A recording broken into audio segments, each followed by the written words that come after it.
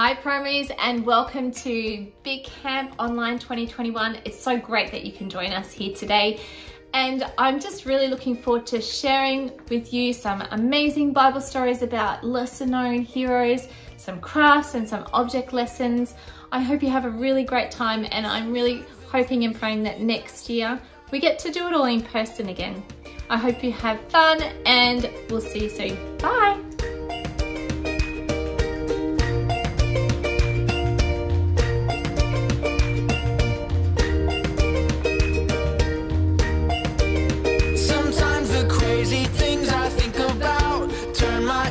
Inside out, whoa, whoa, I've got so much going through my head. What's that underneath my bed? Whoa, whoa, hey, hey, hey, hey, hey, hey, hey, I won't be afraid. I won't be afraid.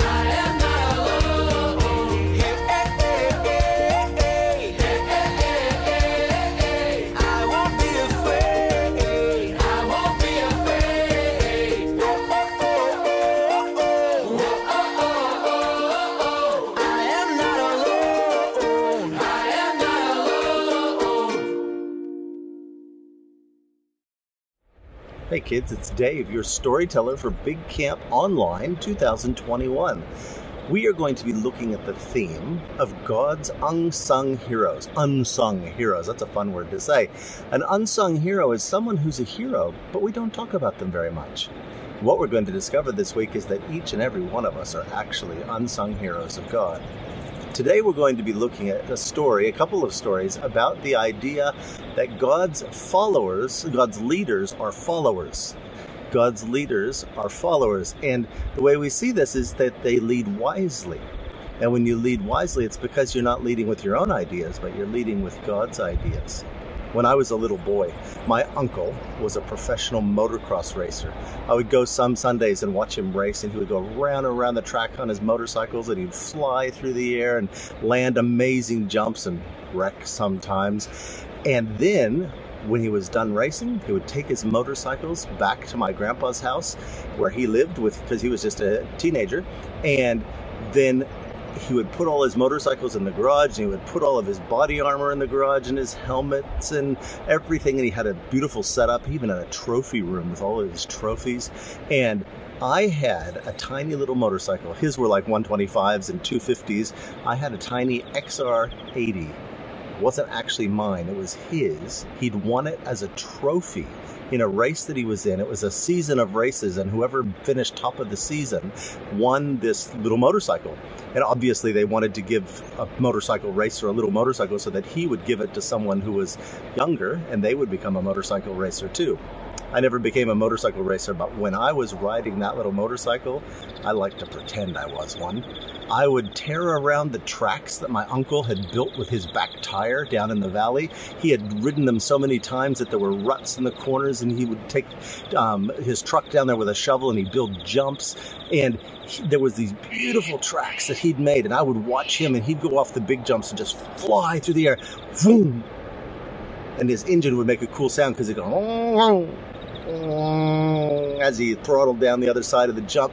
And then I would come, when he wasn't there, I would go on the same track, and I'd be like, and then I'd get to the jump, and I'd be like, and where he'd been like, vroom, and flew, I'd be like,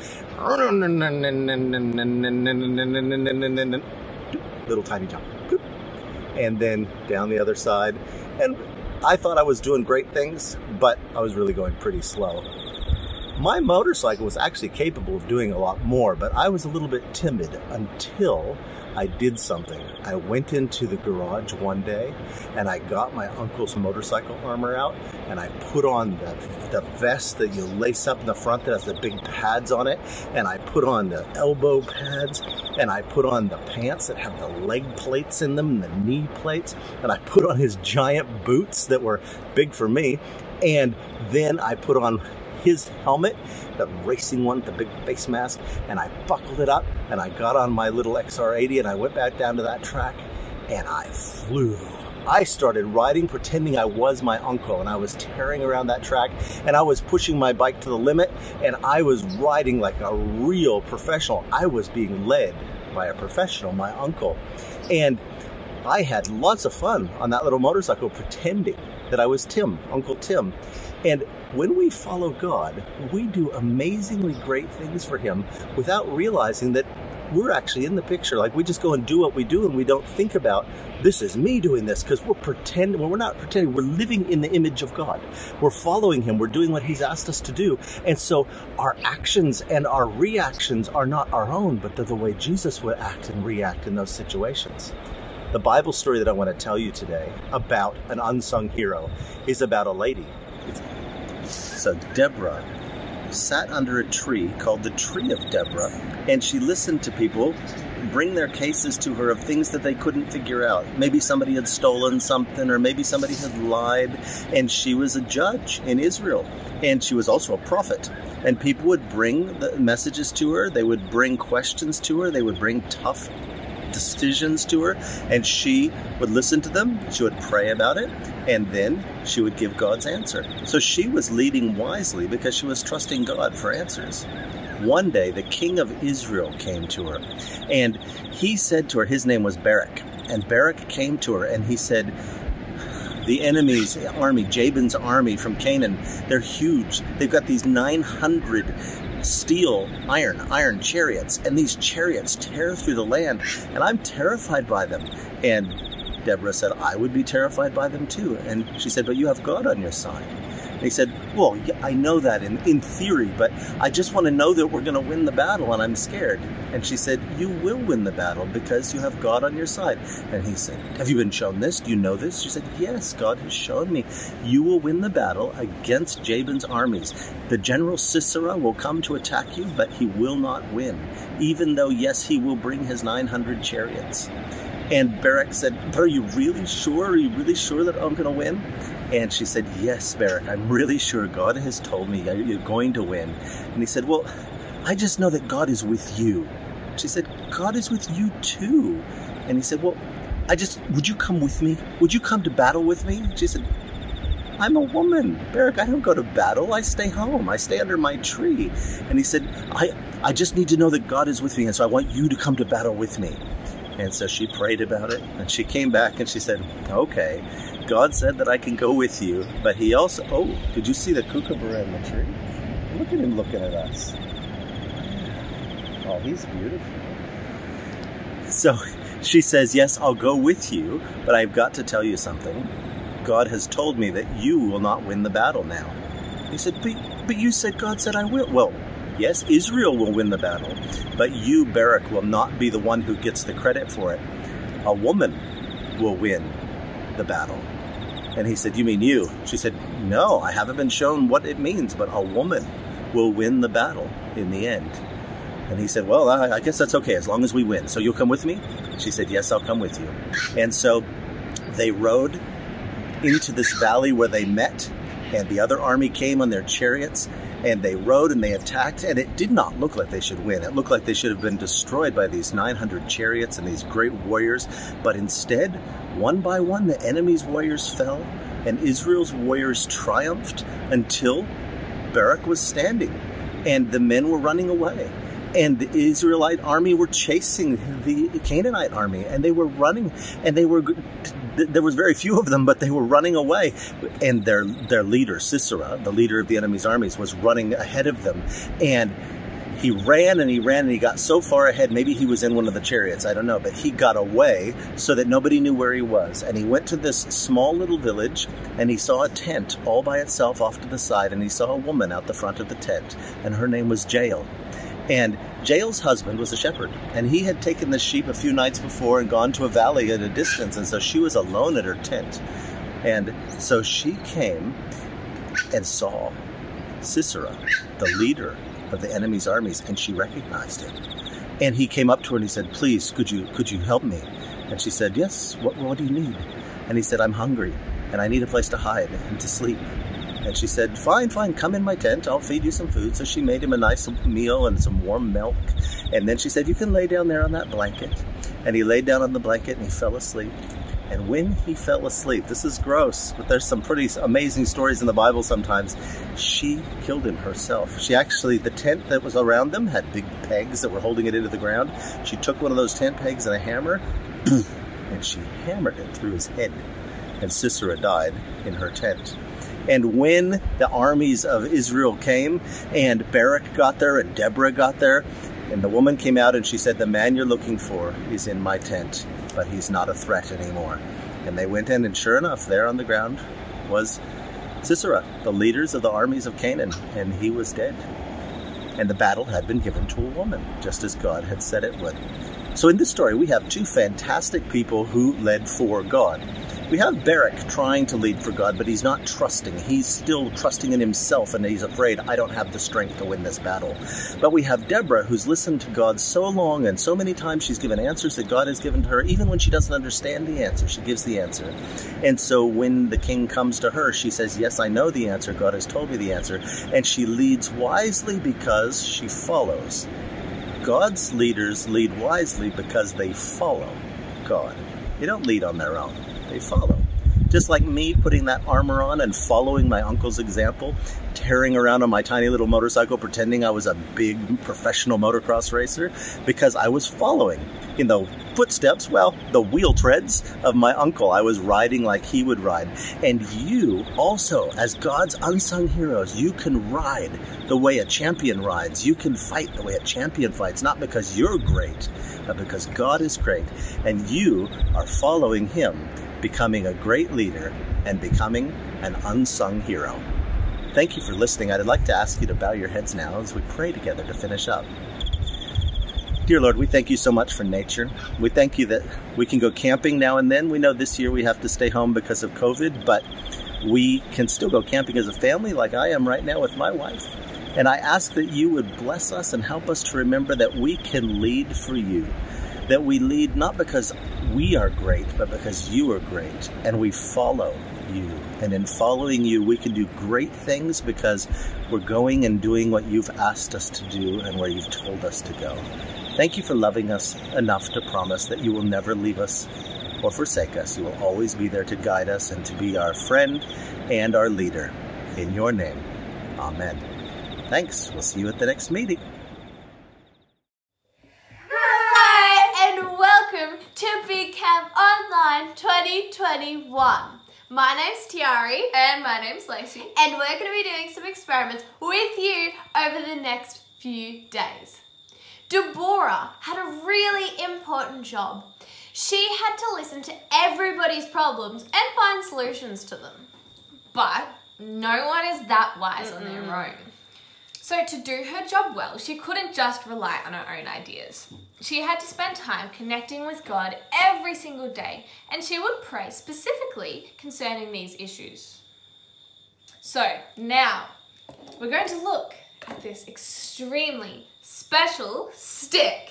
So it has wires and connections all through it, and it's called a sensor stick. Isn't it amazing?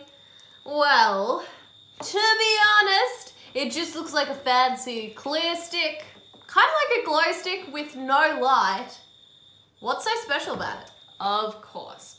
But Deborah needed to pray and ask God for his help. So when she's trying to do her job by herself, that's what the one hand on the stick is. It's just, you know, it's there, nothing too exciting. But then when we pray and ask for God's help and God helps, it shows a connection. Oh, that kind of scared me. I'd like to do an experiment to help us to remember that Deborah needed God's help. And that word to describe that is faith. So, the first thing we're going to need is some water, which represents Deborah. And some glasses. And then we need some oil that represents our problems in life. And some food colouring of any colour, your choice, that represents God and Him being in it through it all. So it shows us that we can see God working through everything. And then the Alka-Seltzer is the prayer. Okay, so we're going to pour a little bit of water Into each glass. into the glass.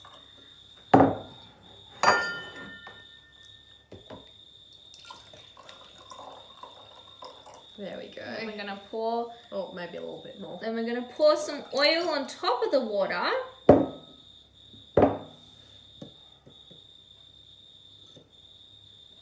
There we go.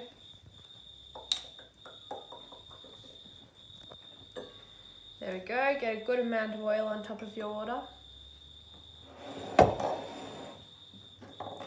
And then grab what colour you want. I'm going to do purple. I'm going to do fluoro orange. And we're going to Drip it in. add a few drops of that into our mixture. I think that looks pretty cool. I think it looks pretty. And then we're going to get our Alka-Seltzer tablet. So this represents prayer. And we're going to drop it in.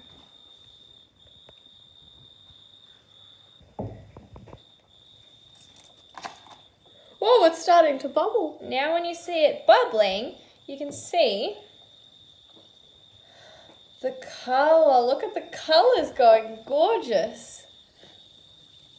that God, the food colouring, is mixing in to all of our life. So not just the problems and not just the good part. He's mixing in to all of our life, and He'll always be there for us. Deborah learnt to remain connected to God and to believe that He could help with the impossible problems that she had to help solve. And He can help you solve your impossible problems too.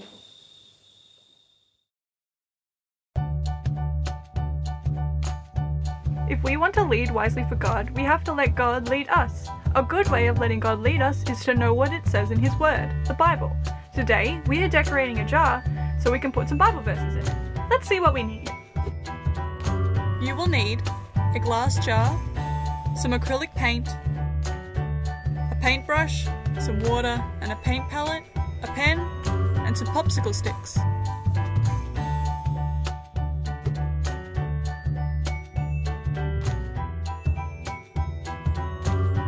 Step 1. Decorate the outside of the glass jar with the acrylic paint.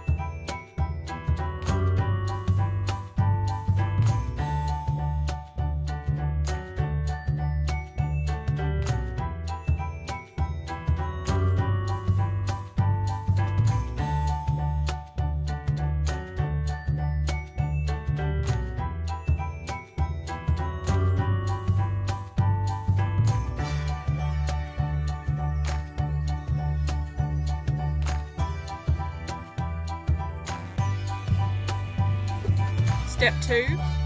With the pen, write the Bible references on the popsicle sticks.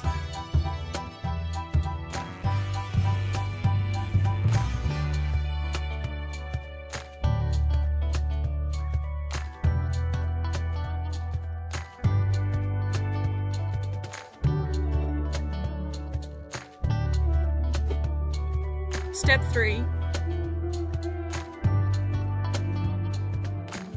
Put the popsicle sticks in the jar.